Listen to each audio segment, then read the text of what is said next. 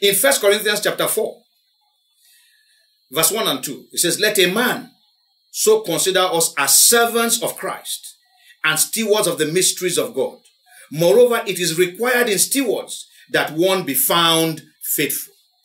Faithfulness is required in serving the Lord. And what is faithfulness? The Bible tells us that in Matthew chapter 24, the Lord Jesus Christ gave us an example of faithfulness. Matthew 24, verse 45 to 51. Who then is a faithful and wise servant, whom his master made ruler over his household, to give them food in due season? Blessed is that servant, whom his master, when he comes, will find so doing. Assuredly, I say to you, that he will make him ruler over all his goods. Let's stop there. A faithful servant. When we say serving God, serving the Lord faithfully, we are saying that you are doing what the Lord wants you to do when you are supposed to do it. Not when you want to do it, but when you are supposed to do it. Doing what God has asked you to do at the time he has asked you to do it. That is serving the Lord. We cannot say we are serving the Lord in our own time, in our own way, in our own manner. No, there is a manner by which we will serve the Lord. And he wants us to serve in that manner. So when we are serving the Lord, we should be serving faithfully. Doing what he wants us to do at the time he wants us to do it. Serve faithfully. In John chapter 15, verse 16. John 15, verse 16. The Lord said there, you did not choose me, but I chose you and appointed you that you should go and bear fruit, and that your fruit should remain, that whatever you ask the Father in my name, he may give you. We are to serve bearing fruit. That is, our serving the Lord must be fruitful. Martha's service was not fruitful because she wasn't doing the needful. She was doing what she thought was the needful, but not what was the needful. So we don't serve doing what we think we should do. We serve doing what the Lord wants us to do. We serve wholeheartedly, doing what God says we should do. He said that you should go and bear fruit and that your fruit should remain. God wants us to be fruitful in our service of him. That brings me to Romans chapter 12, verse 1. Romans chapter 12, verse 1. How are we to serve? How do we serve the Lord? Verse 1 says, I beseech you, therefore, brethren, by the mercies of God, that you present your bodies a living sacrifice, holy, acceptable to God, which is your reasonable service. He says, I'm pleading with you by the mercies of God, because of all the sacrifice that Jesus did in bringing you out of sin and sanctifying you, saving you from sin, that you present your bodies, offer yourself to present this, give yourself as an offering to God, including your body. And when we talk of your body, your eyes, your brain, your ears, your hands, your feet, your reproductive organs, your mouth, every part of your body, your internal organs, everything, submit to God. Offer it to God. In Leviticus, we read about the whole burnt offering that is all given, wholly presented to God and is burnt up, not to be used by anybody. That offering signaled the dedication and devotion of the offerer to God. So the Bible is telling us here that we should offer ourselves as devoted people, as dedicated people. Let me just pause here. I'm coming back to Romans chapter 12, verse 1. But let's look at 2 Corinthians chapter 8. 2 Corinthians chapter 8. And we'll read verse 1 to 5. 2 Corinthians chapter 8, verse 1 to 5. Moreover, brethren, we make known to you the grace of God bestowed on the churches of Macedonia, that in a great trial of affliction, the abundance of their joy and their deep poverty abounded in the riches of their liberality.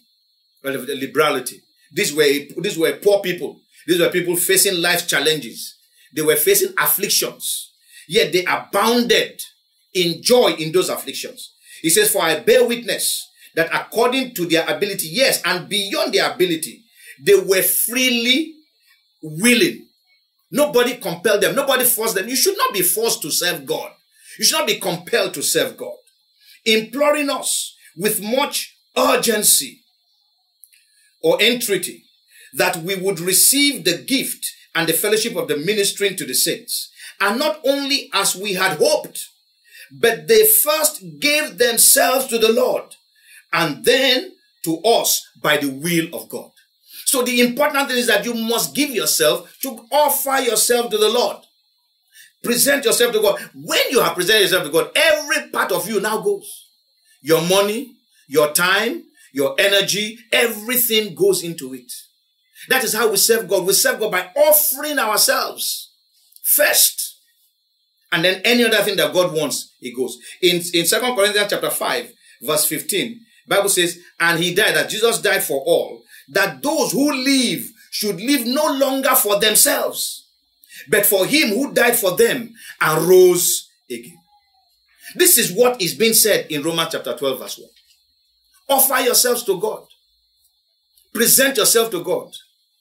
Give yourself unto God as a sacrifice, a living sacrifice, one that is alive, not one that is dead, one that is active. Some people will go and work and labor and do everything. Then when they are around age 70 and they are retired from their secular work, then they say they want to serve God. No. Serve God when you have the energy, while you are in your youth. While you are strong, a time will come when you'll not be able to serve God actively. Yes, in your old age, you can still serve God, but it will not be as actively as when you are young. Don't spend your youth, your youthful years, your youthful time doing strange things. Use it to serve God and use it to serve him appropriately. A living sacrifice, a whole burnt offering that is dedicated and devoted to the Lord. Give yourself to him. Surrender yourself to him. Present yourself. Take yourself to the Lord and say, Father, use me as you want to use me. And it talks about a living sacrifice, holy. You have to be holy, without spot, without blemish. Let's not be like the children of Israel. Let's read that in Malachi, who went and started presenting strange gifts to God. Malachi chapter 1. I read from verse 6. A son honors his father, and a servant his master. If then I am the father, where is my honor? And if I am a master, where is my reverence? Says the Lord of hosts, to you priests who despise my name. Yet you say, in what way have we despised your name? You offer defiled food on my altar. But say, in what way have we defiled you? By saying the table of the Lord is contemptible, that there's no need to take anything good there. Just take anything. God will take anything. You know, we have that teaching. God will, if you can use anything, Lord, you can use me. No, God does not use anything. He will use you, but first he will clean you up. And he expects you to remain clean. In verse 8 it says, and when you offer the blind as a sacrifice, is it not evil? And when you offer the lame and sick, is it not evil? Offer it then to your governor. Would he be pleased with you? Would he accept you favorably? Says the Lord of hosts. But now, entreat God's favor, that he may be gracious to us while this is being done by your hands. Will he accept you favorably? Says the Lord of hosts. You're not going to say, please, entreat God on our behalf. Let him accept us. When you have gone to present blind, lame, halt offerings to God. Offerings that are a contempt to the table of the Lord. Who is there, even among you, who would shut the doors? Who among the priests will even shut the doors? So that you would not kindle fire on my altar in vain? Because it's vanity. Trying to serve God in sin is vain. It's not going to be acceptable. Trying to serve God with spots and blemishes is vain. It says, so let me read again, verse 10 again. Who is there even among you who would shut the doors so that you would not kindle fire on my altar in vain? I have no pleasure in you, says the Lord of hosts, nor will I accept an offering from your hand. For from the rising of the sun, even to its going down, my name shall be great among the Gentiles. In every place, incense shall be offered to my name, and a pure offering.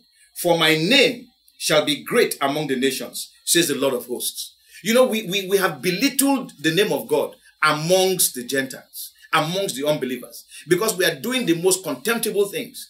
We say God will accept anybody, and then people go to church anyhow. There is no righteousness in the way they dress, no righteousness in the way they speak, nothing that is righteous in the way we conduct ourselves, even when we go to church. And so people around look at it and say, what is in that church, Seth? We hear stories of the kind of crazy things that pastors are doing these days. In verse 12 it says, but you profane it. You profane the name of the Lord. In that you say the table of the Lord is defiled. And its fruit, its food is contemptible. It doesn't matter. We can take anything there. We make drug addicts pastors. I don't know what the hunger is for ordination, that we ordain all kinds of people to be pastors. In verse 10 it says, you also say, oh, what a weariness. And you snare at it, says the Lord of hosts. And you bring the stolen, the lame, and the sick. Thus you bring an offering. Should I accept this from your hand, says the Lord? You go and steal from the government till. You steal from your employers. You do deals. And then you bring the result of that deal. And you say you're presenting it to God as an offering. Am I going to accept such a thing? That's a stolen good. You go and prostitute yourself. And you bring money and say you're praying offering. Is God supposed to accept that at your hands? In verse 14 it says, but cursed be the deceiver, who has in his flock a male, and takes a vow, but sacrifice to the Lord what is blemished. For I am a great king, says the Lord of hosts, and my name is to be feared among the nations. Brethren, God is interested in our being holy. It's not just something that is doing for fun. Peter wrote, I think in First Peter chapter 1, is it verse 15 to 17 thereabout. He says, be holy, for I am, God says, be holy because I am holy. So we must be holy. We do not present blemished things to God. We present holy things unto God. The Bible says that the Lord is coming for a church without spot, without wrinkle, without blemish. That's Ephesians chapter 5, verse 27. And God is interested in that kind of a church serving him. He's not interested in strange people serving him. He wants people who would give everything to him, give their lives, be devoted to him, be holy. And then he says, acceptable to God. That is, people who are well-pleasing unto God. The Bible says that without faith, we cannot please God. So we're not just talking of being holy, but walking in a manner that is acceptable by faith, trusting God. And then the Bible now says, this is your reasonable, rational, or logical service. Why is it rational? Because for all that God has done for you, the least you can do is to serve him. That's the least you can do. So it says it's your rational, your logical, your reasonable service unto God, or your reasonable act of worship before God. Our service to God is also an act of worship. In Joshua chapter 24, we won't have time to read that. From 14 to 25, from 14 to 24, Joshua 24, 14 to 24, you can read that on your own. When Joshua challenged the people that they should serve the Lord, that they should serve him in sincerity and in truth. And then he goes on to say that, well, if you say you will not serve God, choose who you want to serve. But as for me and my house, we will serve the Lord. And the people said, we will serve God. And they began to speak about what God had done for them and everything. And Joshua said to them eventually, he said, you cannot serve God because he's a holy God, because he's a jealous God. What was Joshua saying there? Joshua said, you need to know who you want to serve. Don't serve him because of just because he had done this, he had done this. No, serve him because of who he is. He says he's a jealous God. After he has helped you, if you should forsake him, he will turn around and do you evil. So you need to know who you are serving.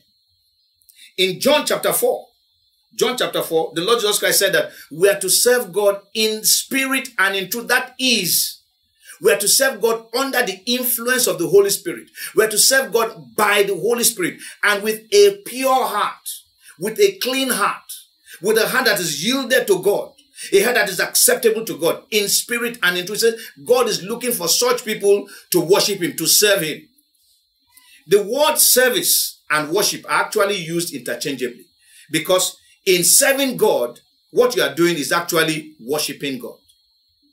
Worship is not just limited to the time when you stay in one corner and you are singing, you are lifting your hands, you are bowing down to God, you are lying prostrate. No, even the things that we do, our going out, our going to where we are going is worship. What does the word worship really mean? The word worship means to value someone, the worthiness of that person.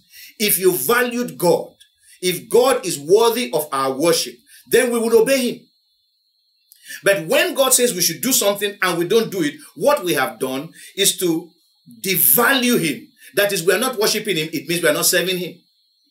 So when Martha was running all over the place, she was not serving the Lord. She was serving herself. She wanted to make the Lord Jesus Christ happy by what she will bring. But it was what the Lord wanted that will make him happy. Not what she was bringing, but that's what she thought. She thought by doing this, she will be. And when she saw that Mary was not joining her in doing it, she went to the Lord to say, force her to come.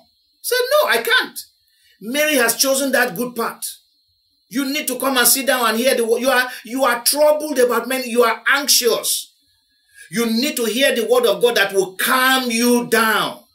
Many of us are running to many places, listening to many messages. These messages make us run all over the place. They challenge us to go and be rich. They challenge us to go and do something. Challenge us to go and do this. But what is the Lord saying to you? That is the question. And we never focus on what the Lord is saying. We focus more on what other people are saying. And we like those messages because they make us active. They make us run all over the place. And yet sometimes all God is saying is be still and know that I am God.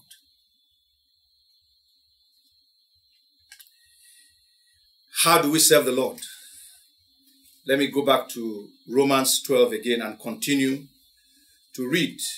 This time around, I will read from verse 6.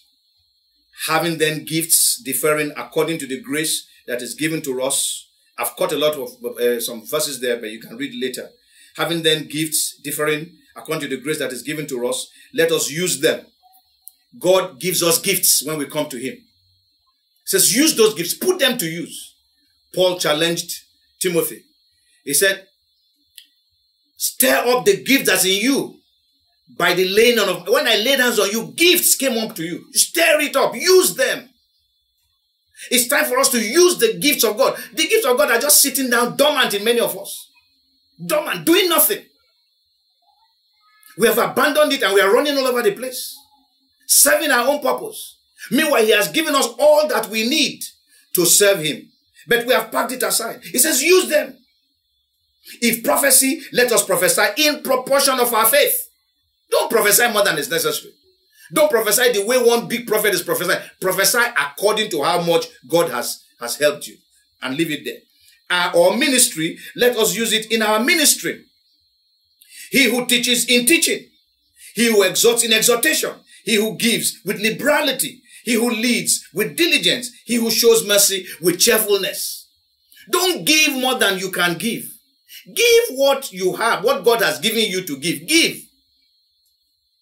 But don't give grumbling. Give with joy. Give with excitement. Show mercy with cheerfulness. In verse 9 it says, let love be without hypocrisy. Let our love be love indeed. Not hypocritical love. Where we're saying I love you, but at the back of our hands, at the back behind us, where our hand is behind us, and we are holding a dagger. waiting for an opportune time to plunge it into the heart of that man that we just told that we love. Abhor what is evil. Cling to what is good. This is the holy living, the acceptable way by which we serve God.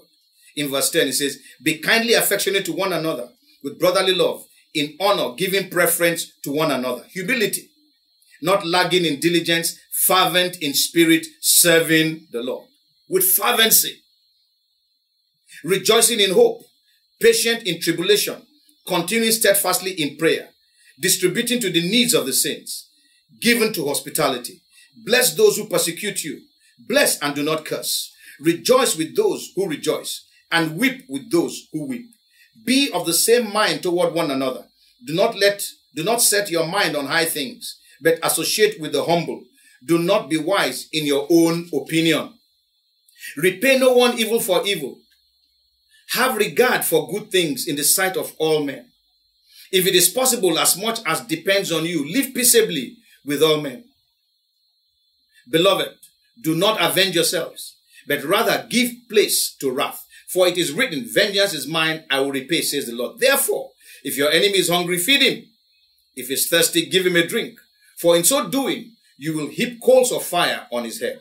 Do not be overcome by evil, but overcome evil with good. It tells us how to serve God. Serve him. Don't do what is evil and say, well, he did this to me. No. Be kind to all men. Do what is good. Serve the Lord. Be fervent.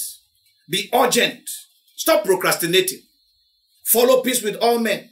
Don't be the one that is the cause of trouble in your neighborhood or in the church. There are people, once they enter into a church, the whole church scatters. They cannot live at peace with anybody. That's not who we are supposed to be.